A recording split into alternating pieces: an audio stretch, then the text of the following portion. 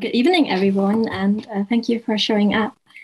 Well, as you know, this guest lecture is organized by PINE, short for Pluralism in Economics, Maastricht.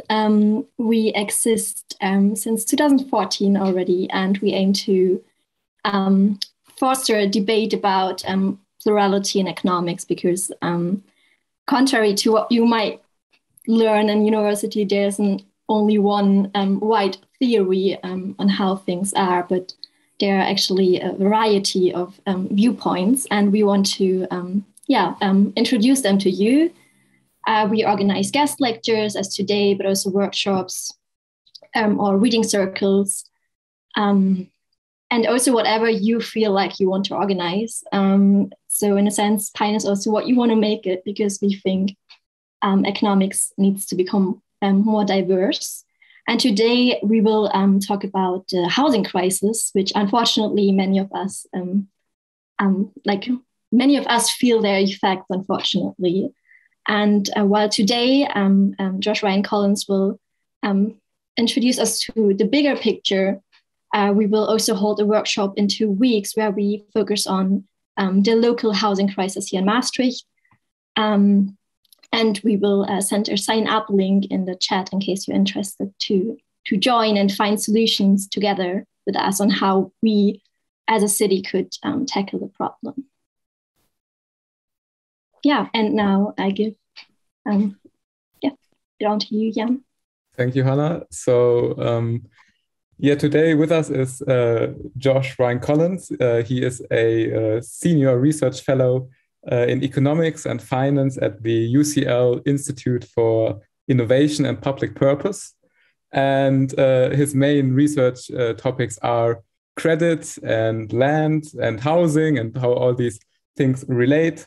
And he is also kind of a pluralist, so his research is very cross-disciplinary. He combines a lot of schools like disciplines like macroeconomics, economic history, sociology, but also political economy.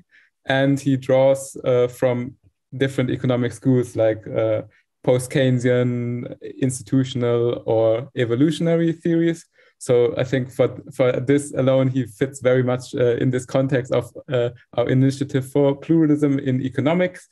And so today he will speak about housing. He has also published extensively on it. For example, the book Rethinking the Economics of Land and Housing, which he co-authored together with Toby Lloyd and Laurie McFarlane, and which was also included in the Financial Times top 12 economics books of 2017. So this is pretty impressive. And also more recently, he published the book, Why Can't You Afford a Home?, which will also be the topic of this lecture.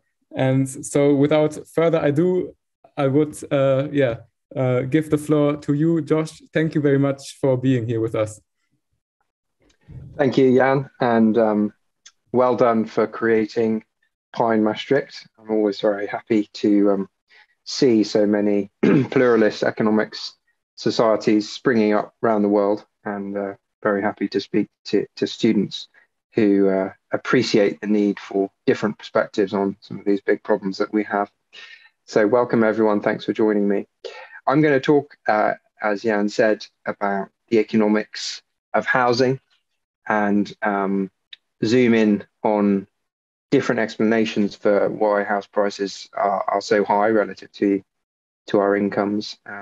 And in particular, I will focus my talk on the concepts of land and finance, or money and credit more specifically, really, which essentially are the two areas of economics that I've become, that are my research focus.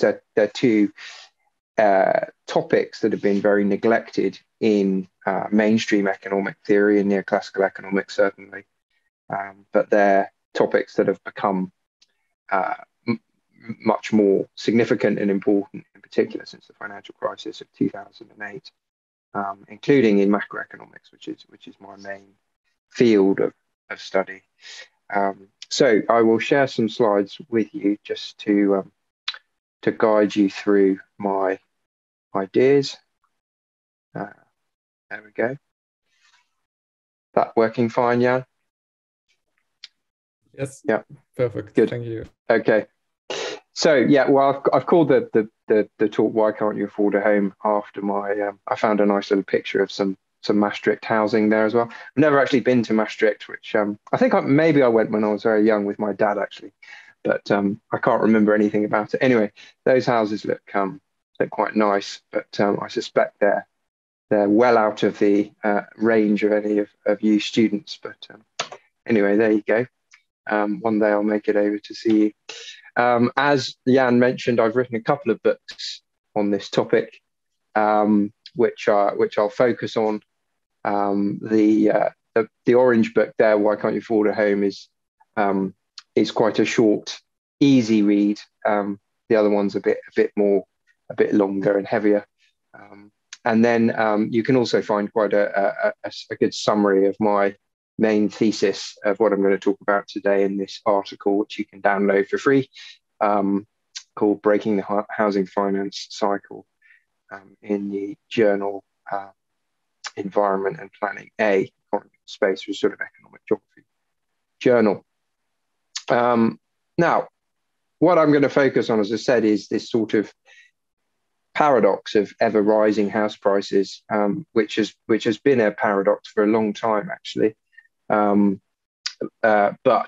the last sort of 18 months of the COVID-19 pandemic have sort of raised the paradox to even higher levels of puzzlement, I suppose, because the COVID pandemic saw this enormous collapse in people's incomes, in economic activity, in purchasing power, and the biggest recession, the biggest economic shock, really, ever to Western economies, or at least in living memory. I mean, there's some data that shows that in the UK case, it was the biggest economic shock since since the Great Plague in the 17th century. So sort of 400 or 500 years, basically. Yet, what happened to house prices?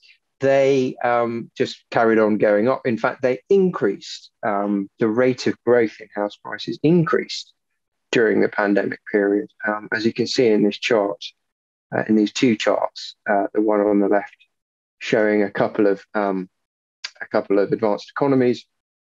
You can see the sort of upturn over the last year, and then the US. That US chart just shows you that this increase was the case across all different types of housing. Now, that's interesting because one of the theses about what's driven rising house prices during the pandemic is the sort of race for space that people living in cities decided if they were going to be working at home a lot more, then they would use any savings they have to buy a bigger property or move out of the city. But what this chart interestingly shows you is that actually densely populated areas saw higher house prices than more sparsely populated areas. So in the US case anyway, that doesn't quite seem to be the case. So, a real puzzle there. How do you have rising house prices when it comes to falling so fast? If we go back in history to the 1970s, when you first start getting decent quality data on house prices, this data is from the OECD's analytical house price. It's freely available online. What I've done here is I've plotted the house price to income ratio averaged across, I think it's 16 OECD economies, and plotted it against the long run average, which is the black line so it's plotted against 100, which is the long average. It's a standardized house price to income and ratio there. And what you can see there is there was some evidence of a kind of equilibrium in this measure, which is the sort of standard measure of affordability for housing. There's a bit of volatility, but there's some evidence of some sort of equilibrium. until you get to the late 1990s, when you have this enormous increase in house prices relative to incomes, the housing boom that led up to the financial crisis of 2008. And then you have a sharp fall. But what's interesting is that fall doesn't bring that house price to income ratio back towards its long run average. It picks up again from about 2012, 2013.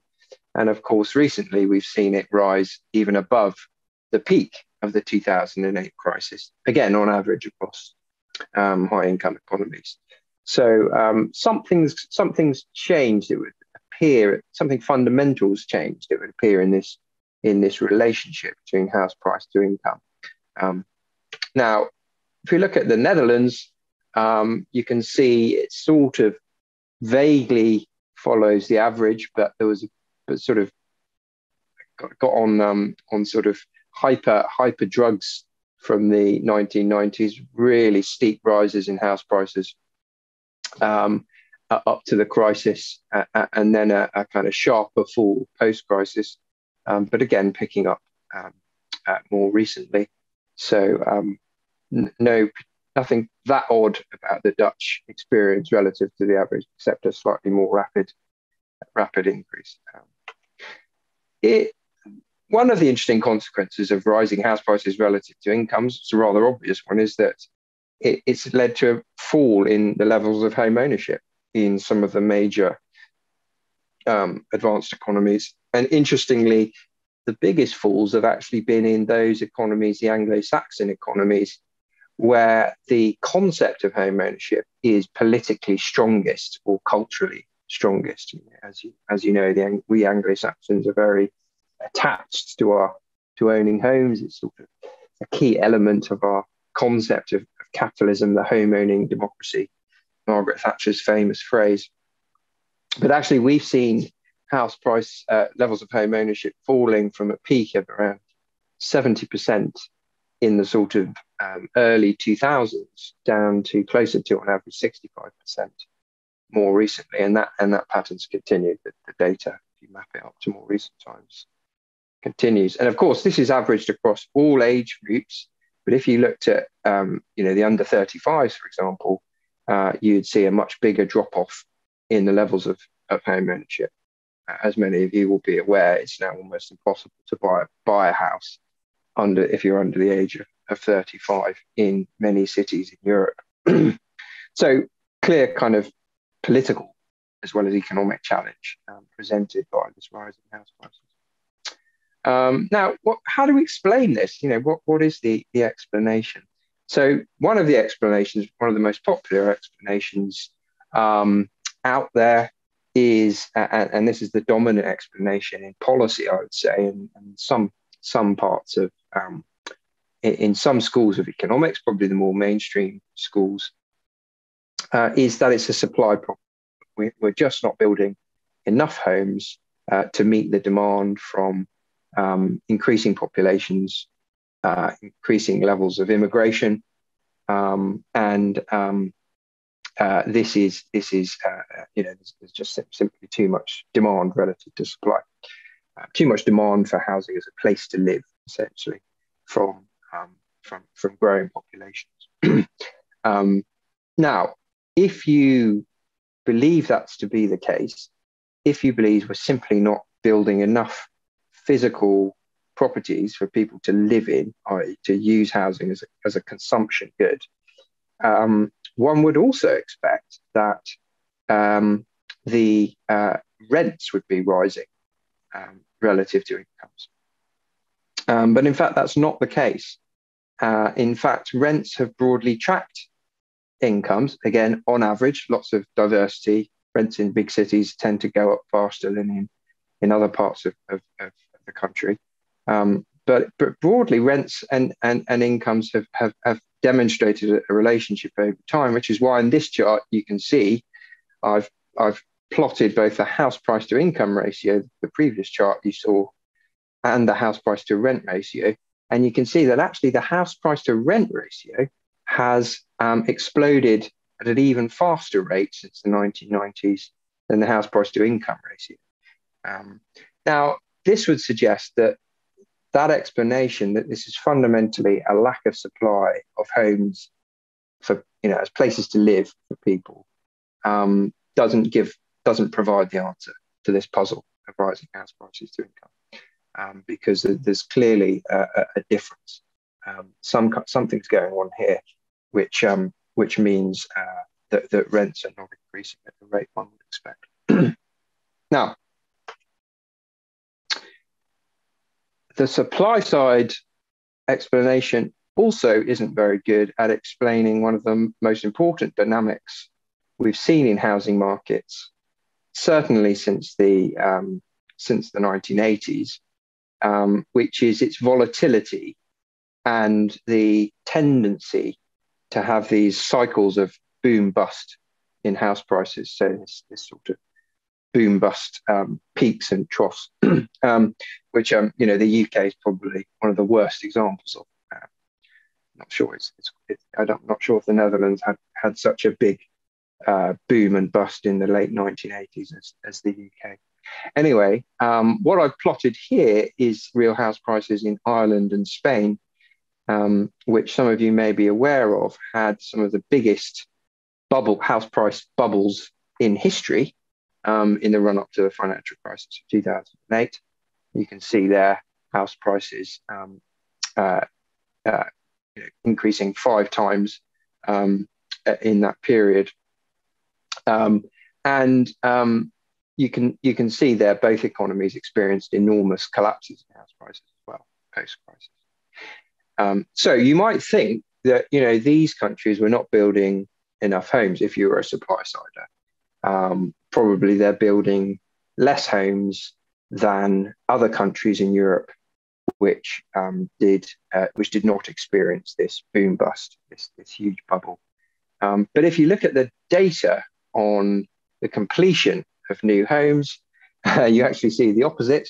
You see that Ireland and Spain were building, running up to the peak of the crisis, were building many, many, many more properties, more houses than every other European country, essentially. In fact, over double the number. So they were building more, yet prices were still increasing at this incredibly rapid rate. So again, the supply side argument doesn't seem to explain this puzzle. Now, the answer to the puzzle, I believe, it lies in a better understanding of the role of land and the role of finance in the housing market. And that's what I'm going to spend the rest of the lecture talking through. So on land, what you find if you disaggregate or if you track the price of land separately from the price of housing, and you need to understand house prices as made up of the cost of the structure, the physical building, and the land underneath it. So a house price is a composite measure of the land underneath the house and the bricks and the mortar and the labor involved in building the house. And what you can see here is in the US case that up to the 1990s, there's evidence of a relationship between land values and house prices. But from the 1990s onwards, you have this explosion in land values, land prices, that they're going up much faster than the price of actually building structures. And the same sort of pattern you can see in the UK.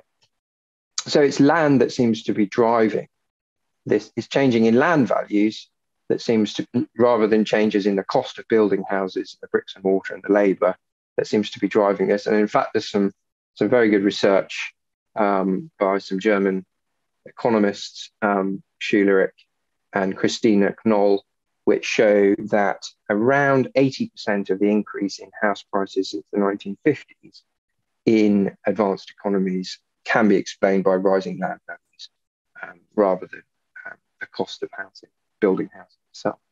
So land's the key ingredient here. But what's driving land values is the question. And my answer to that is, there are a number of factors, but the key factor, the elephant in the room here, is finance. It's the role of finance and credit, bank credit in particular.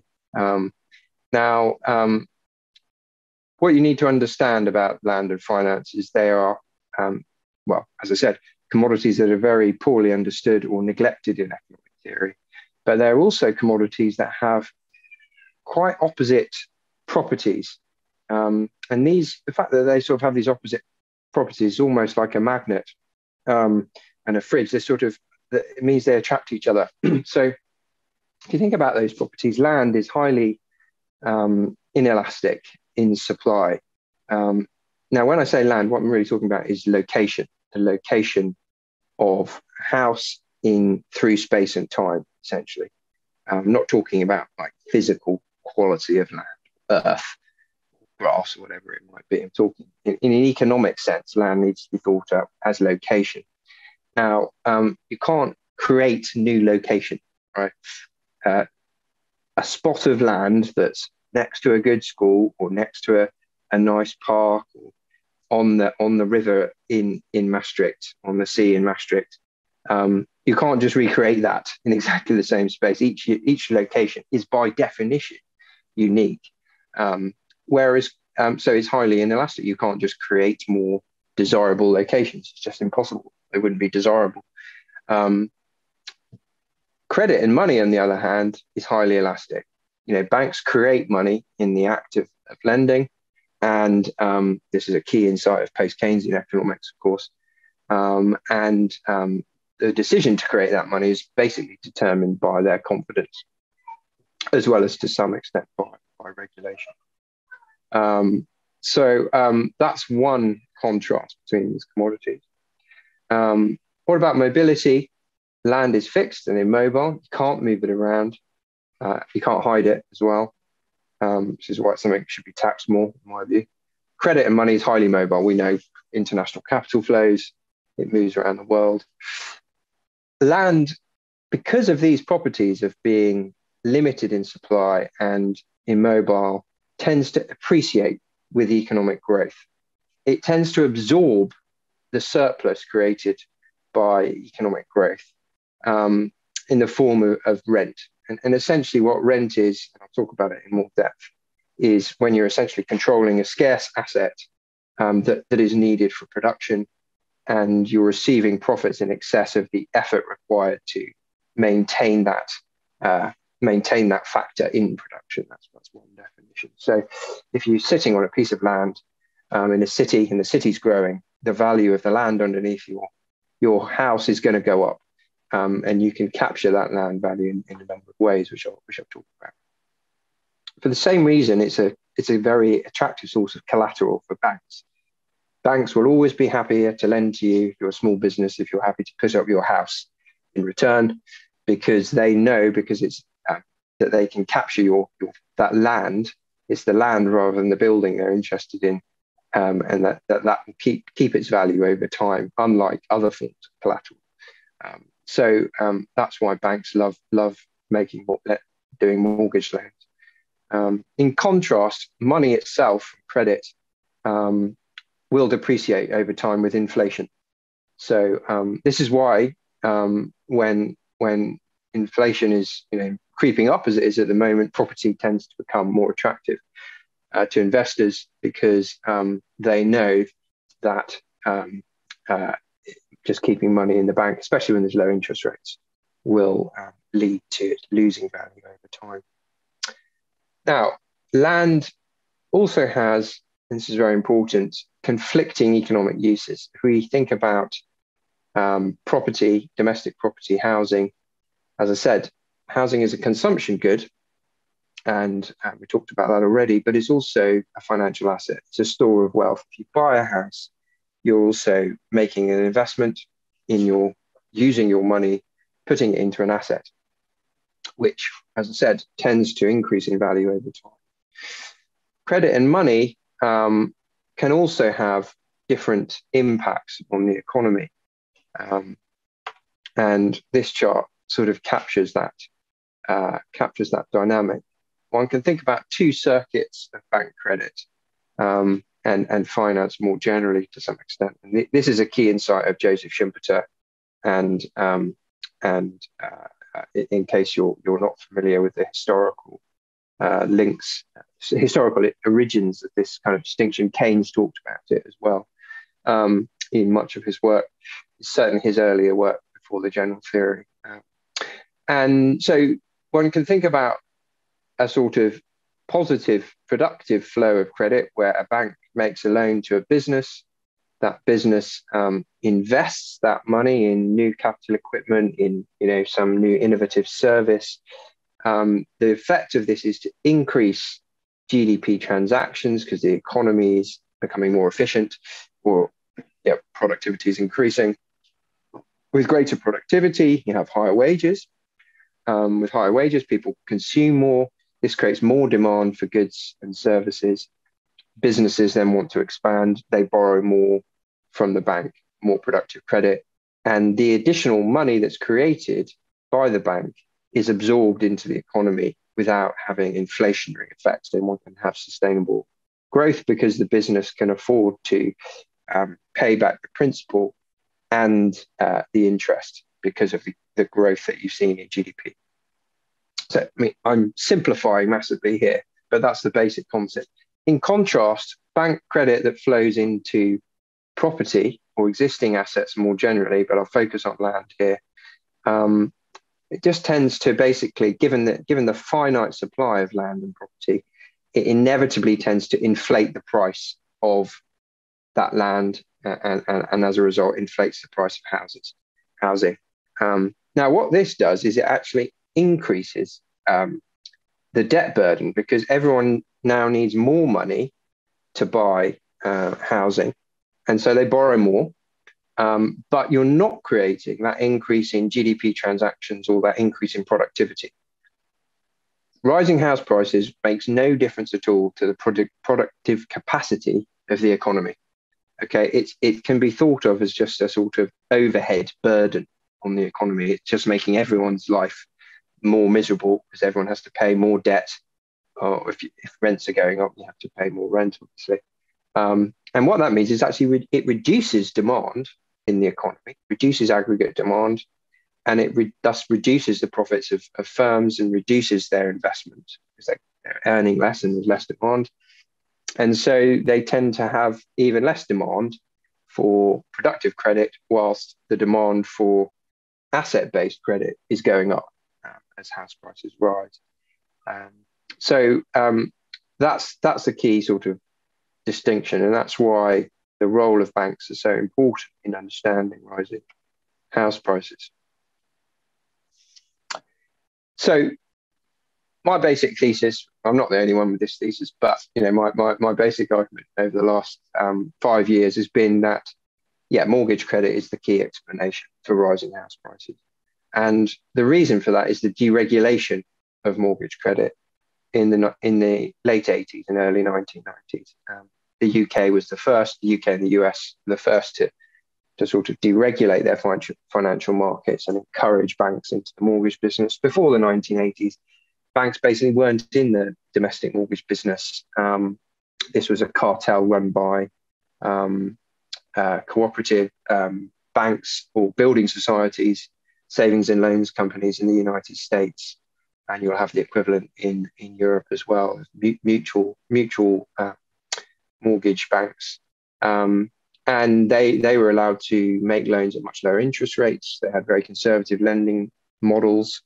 So they tended to only give you a loan if you had a lot of savings over many years, or you had a big deposit. All of this was liberalized, and the whole market was liberalized in the 1980s. And big banks were allowed to compete with building societies for provision of mortgage credit. And they ran into mortgage lending, and mortgage lending started to increase very rapidly, in particular from the 1990s, late 1990s. You can see that here, the blue line is mortgage credit. The orange line is non-mortgage credit, which includes consumer credit, but it's mainly business credit. It's mainly lending to firms. That's sort of more productive form of credit I was talking about. And you can see mortgage lending overtaking business lending from the mid-1990s. And I've also plotted on the right-hand chart there, the right-hand axis, real house prices. And you can see that close relationship between rising mortgage credit and real house prices there. So that's the sort of central thesis. And this just shows you the period the most intense period of mortgage market deregulation and innovation. One of the key innovations was the development in the late 1990s of residential mortgage-backed securitization. And this is a process by which banks, rather than just making money from the interest rate differential between the interest they pay on deposits and the interest they charge on mortgage loans, started to make money from making lots of different loans, packaging them up and into securities, loans of different risks, and selling them on to institutional investors into capital markets. And this was a key culprit in terms of the financial crisis of 2008. At the same time, liberalisation was also enabling banks to fund themselves in different ways. So they were getting funding from wholesale markets and shorter term finance, not just from deposits, domestic deposits, which are the safest form of financing banks. And when the value of many houses started to fall in the financial crisis, the providers of the short-term finance to banks suddenly got very worried the banks wouldn't be able to repay their loans and started to pull liquidity out of the banking system. And this was the primary cause of the financial crisis, certainly in the UK and US, which then spread throughout the whole world. So one might have thought post that experience that the European Union would not be supportive of mortgage-backed securitization, but in fact it has been extremely supportive. The European Central Bank has played a key role in getting the securitization market back on course and ensuring that it's functioning.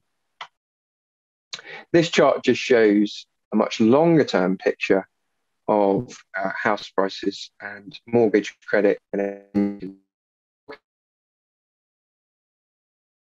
of rising mortgage credit, rising house prices. All of this data is from the Jordan Schuleric Taylor Macrohistory database, which I can really recommend to you if you're interested in long-run historical macroeconomic time series like this. Of course, the other development that's played an important role in all of this is real interest rates have been steadily falling since the 1990s again. In fact, even since the 1980s, if you go back further.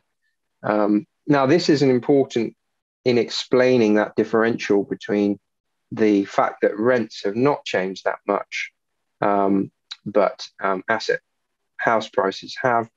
It obviously makes borrowing much cheaper if interest rates are lower, and that makes buying a house a much more attractive proposition relative to holding your money in some other form of safe asset, such as government bonds, for example.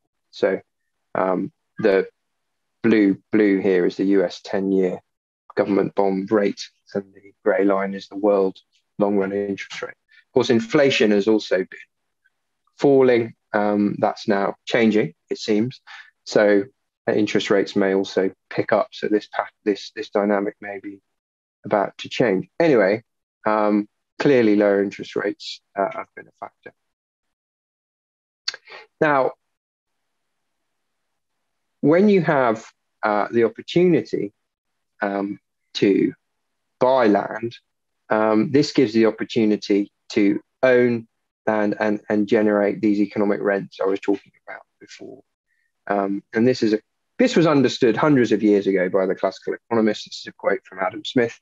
As soon as the land of any country has become private property, the landlords, like all other men, love to reap what they never sowed and demand a rent for its natural produce. And I'm going to sort of move on now to how we deal with this problem of rising house prices and the financialization of housing. But I wanted to make the point, really, that the classical economists recognized this problem many, many hundreds of years ago. And they proposed, actually, some of them proposed to tax these land rents, so to tax the rising value of land, to socialize those rents. Others, like Marx, proposed to just nationalize land, Proudhon. But what we've seen, the other factor, I suppose, in driving up the demand for housing as a financial asset has been actually the decline in the taxation of property, which has been going on for a long time, even before the deregulation of the financial system.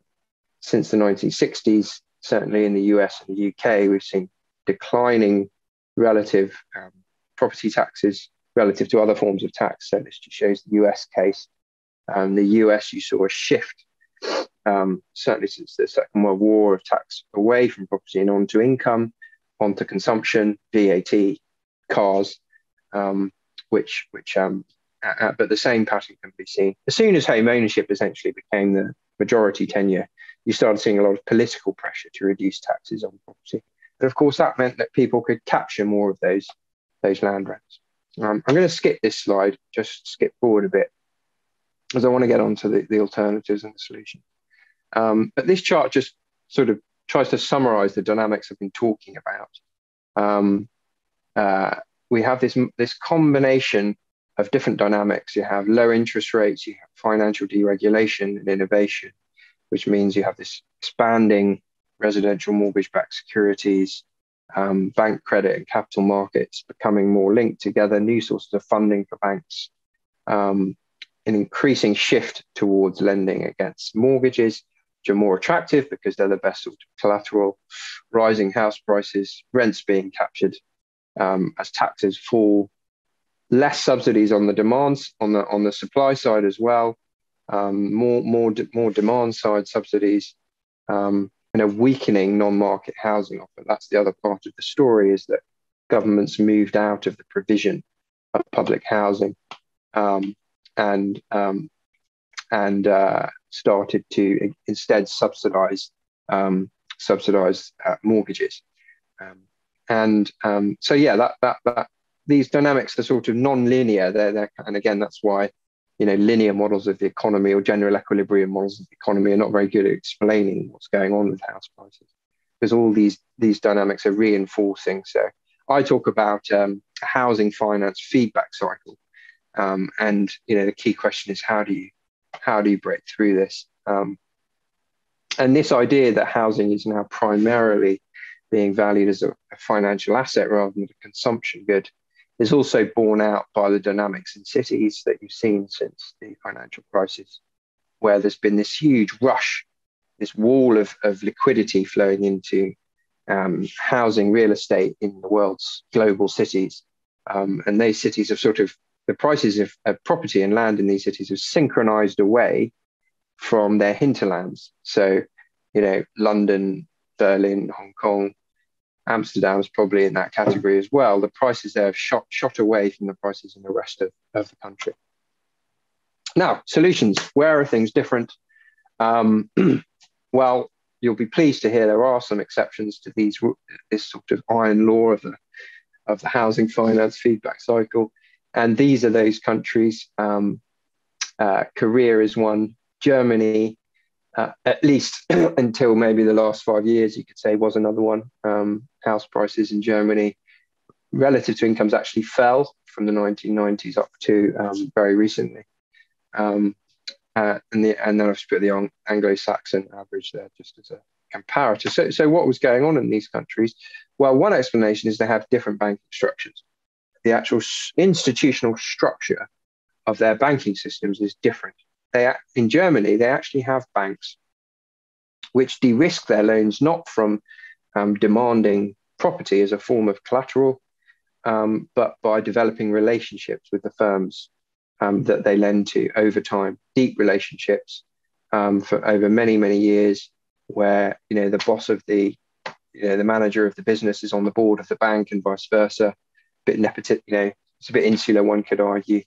But essentially, this kind of relationship banking enables you to de-risk your loans but without demanding property, and that means there's less money flowing into property. It means, as a business, you can get a loan without putting up your house as collateral.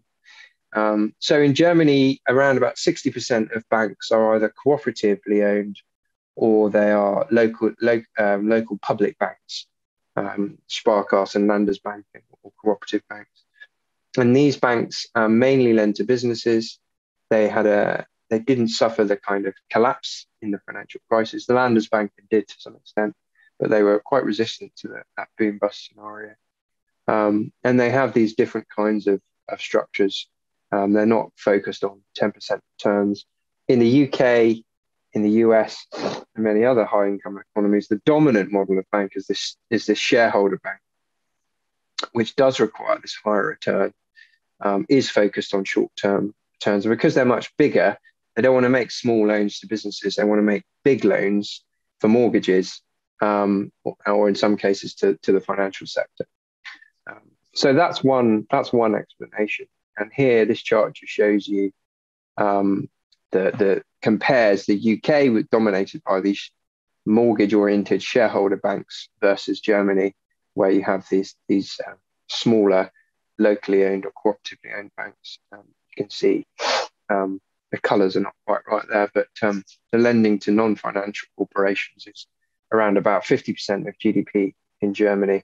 It's only about 10 to 20% in the UK, whereas mortgage lending in the UK, the red line, is much, much higher than in Germany. So that's one factor. Of course, Germany also has one of the world's largest state-owned investment banks, the KfW, which again doesn't do mortgage loans. It does loans for physical infrastructure. It's played a huge role in Germany's green transition, subsidizing loans by the local banks, for example, for people putting solar panels on roofs or insulating their homes. We've got no equivalent of that sort of bank in the UK. And one of the first and most successful of these state investment banks was the Banque Centrale du Crédit Immobilier et Industriel in France, which essentially financed the building of the railroads across Europe in the 18th century. And what's interesting about this is the term Crédit Mobilier. What we have today is banks that practice Crédit Immobilier. They essentially mainly do real estate. And that's the opposite of what we need. We need banks to be funding infrastructure, transport, and industry rather than real estate. So that's one sort of structural institutional things of the banking sector is really important. But financial policy can also play an important role. As you probably know, if you're interested in central banks, they target their interest rate policy targets consumer prices, not asset prices. So house prices are not taken into account in their measure of inflation, which means they've sort of benignly just let house prices shoot up over the last 30, 40 years. That could change. That needs to change, I would argue. We have had macroprudential policy where banks target the flows of credit to different areas of the economy and have repressed some mortgage credit. But it's not been sufficient to stop the growth in house prices, as I've explained. What I think we should be considering is a return to the more quantitative credit guidance that was widespread in the 1940 to 1970s period in many advanced economies, especially in Southeast Asia. It was used as well throughout the 70s and 80s, and in China. And this is where the central bank simply tells commercial banks, you can only loan up to 10% of your loans, can go to this sector of the economy that we don't like, we think is speculative or at risk, creates financial stability risks. 60% of your loans have to fund productive activities, or have to fund manufacturing, or have to fund export-oriented industries, or have to fund green energy investments. This was normal. This was normal practice. It's totally foreign, the idea, to us now, but it was normal practice in that Keynesian period from the 40s to the 70s. You can see here the New Zealand of the first central bank to include house prices in its rate setting policy. And they have raised interest rates faster than almost any other country, I believe. So that's what you can do on the sort of finance side, but you can also do policy that tries to capture those land rents that I was talking about. So you can use planning tools, infrastructure levies, for example, to capture the uplift in value that comes from investment, particularly if you're if you're opening a new rail link, for example, or making some other major infrastructure investment, you build into the property, to force the property developers to pay some money, retain a portion of that value uplift as a public sector organisation in the area. This is much easier, of course, if you own the land, which in Holland, some areas I know do own quite a lot of the land still, and you can use that money to reinvest and carry on like this. But there are a range of other land value capture tools, including taxation, of course, and just owning the land, as I said, can be very important. I've just listed the sort of land banking, public land banking, where again the public sector owns a large amount of land. And the OECD's recently done quite a nice paper report on these different types of land value capture. Land value tax, annual increase on the incremental increase in the unimproved land value. So if you put in a new kitchen in your house, you're not going to be taxed on the fact you've got a nice kitchen. You're just being taxed on the increase in the land value.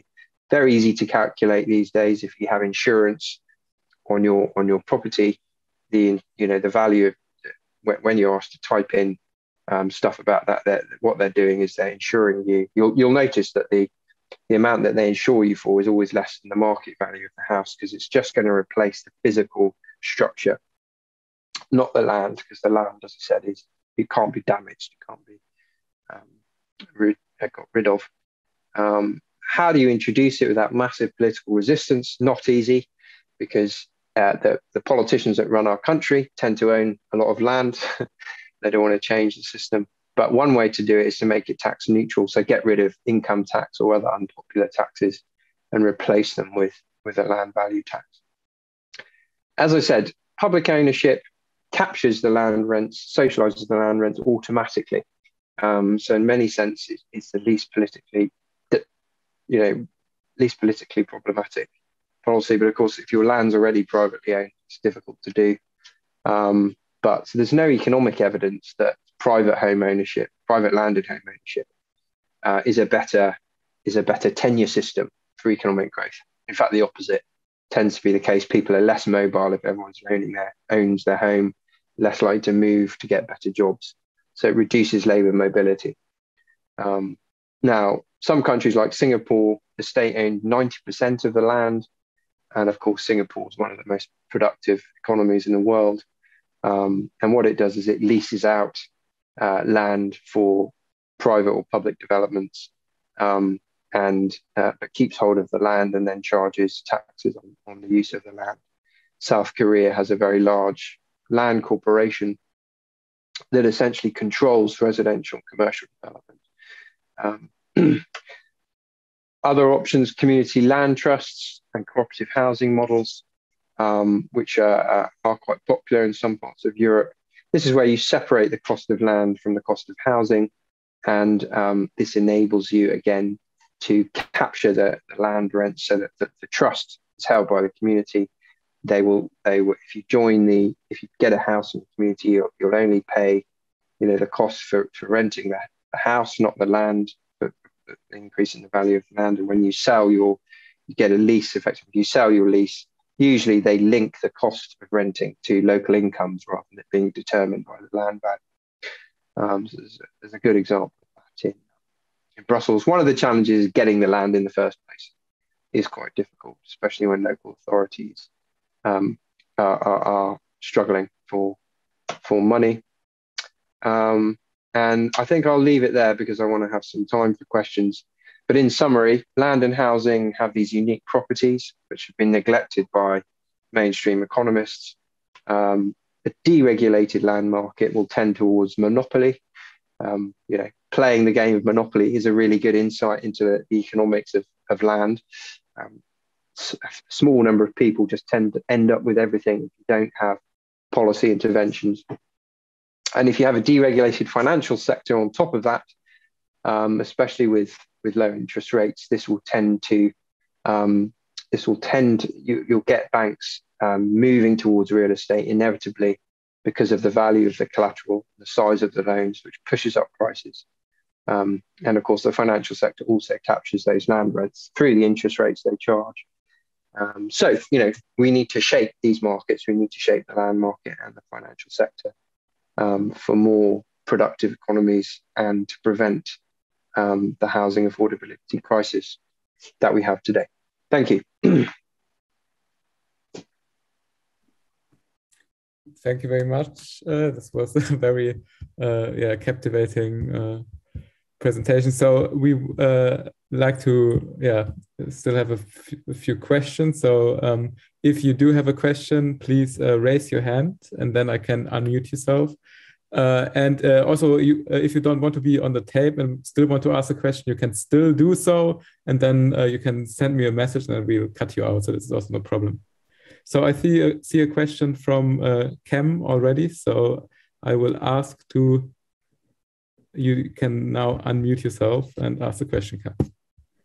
Thank you, Jan. So I know a lot of your research circling around land and credit. So do you think it would, the housing price itself can become an indicator for a recession coming in the same way that you have an inverted yield curve or the decline of private debt in the economy? Yeah, that's my question. Do I think that falling house prices it should be an indicator of recession? Is that the question? Yeah. Yes. I mean, yes. Basically, yeah. I mean, when you have an economy where house prices are so central to growth. One thing I didn't talk about really was, of course, rising house prices in a liberalized financial system, and you can withdraw. You can make home equity withdrawal. You can basically borrow against the rising value of your home to fund, consumption or putting a new kitchen or holidays. And that's been a key source of consumption demand in Anglo-Saxon economies. And so, yeah, falling house prices will reduce that will reduce consumption. And it will probably almost certainly lead to banks reducing their lending in general, but specifically to small businesses who are seen as the most risky lenders, because the banks are worried about the value of their collateral falling and about the risk of people not repaying their loans. So you can very swiftly be in recession. But temporary falls in house prices, of course, are normal. It's when you have more sustained falls that you need to worry. Alex? Yeah, so Alex, you can now unmute yourself. Yes, good evening. Thank you very much for your very insightful talk. And I'm not an economist, but anyways, the question I would like to ask you is, what role do you see potential municipalities could play when it comes to leasing housing as a solution? And to counter the effects of banks and credit banking. So I didn't quite understand that. Did you say leasing housing?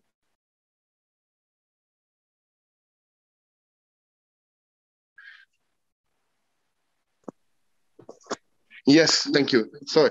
What I meant was when the municipality becomes, or let's say next to the municipality, you also have like institutions such as the university, in the case of Maastricht, actually, if we can take a specific one, which could take position in the real estate market.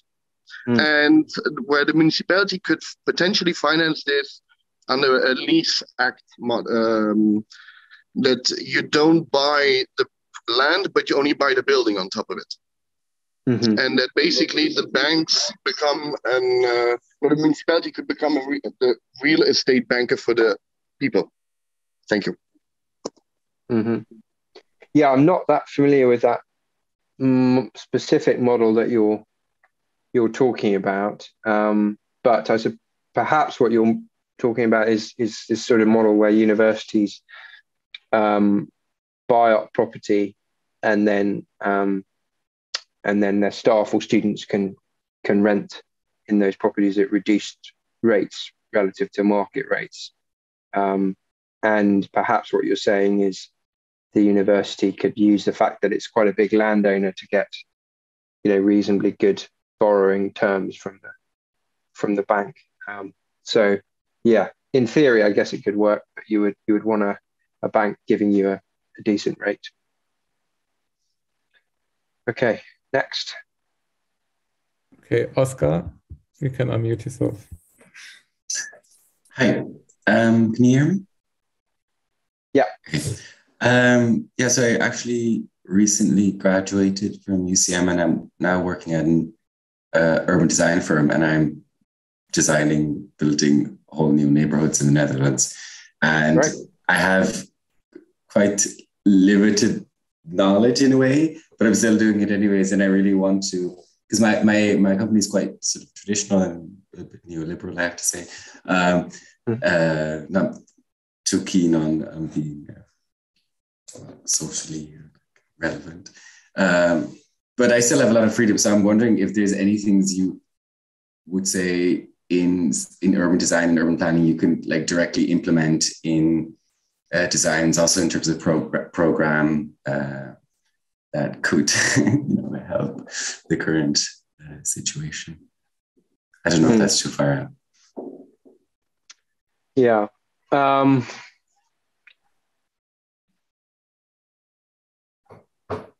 Yeah, I mean, what I would encourage you to do, I guess, is think about when you're designing,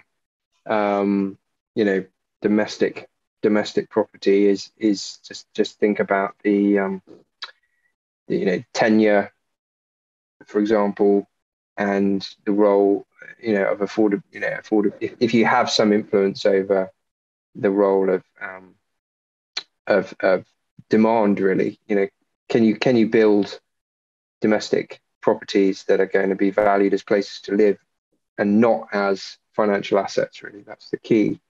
That's the key objective. So, building family homes rather than 2-bed luxury flats, if that's possible for you, would be the way forward. But probably those decisions are determined more by the local authorities, I guess, or the councils that you're working with. Right. Thank you.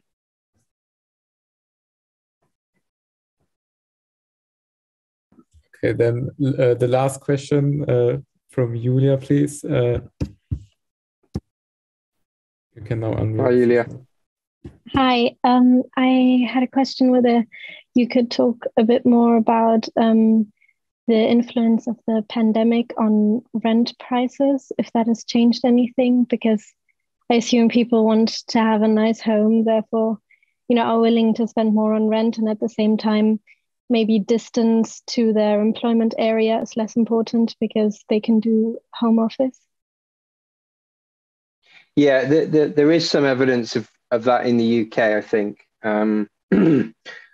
of rents rising faster outside the cities, and more demand for rental property outside the cities. Rents in London, I think, have fell actually for a certain part of the pandemic. I think they're sort of picking up again now. But yeah, there's certainly evidence that people were leaving London, leaving the city, because they realised they could work at home and live in a much nicer place. So certainly more evidence of that. Whether that's necessarily a bad thing in the long run, not sure. I think it would, it will balance itself out. There'll be a bit of a return to the cities as people realise they don't like sitting at home all day on their own. So I'm a bit less worried about that than what's going on with house prices themselves, which I think is more of a major issue. But I'm aware if you're a young person, it's a total nightmare because so much of your salaries are going into rents in the big cities. Yeah. Thank you. So we have already 9, so we have to stop here. Yeah, Josh, thank you very much for coming, and Thank you. It was a big pleasure for us. And also thank you everyone in the audience for coming. we're having an open meeting for new Pine members next week, Tuesday, if you're interested in that. So we're always looking for new members. And yeah, thank you very much, everyone. And we'll see you next time, maybe. Okay. Thank you. Bye-bye.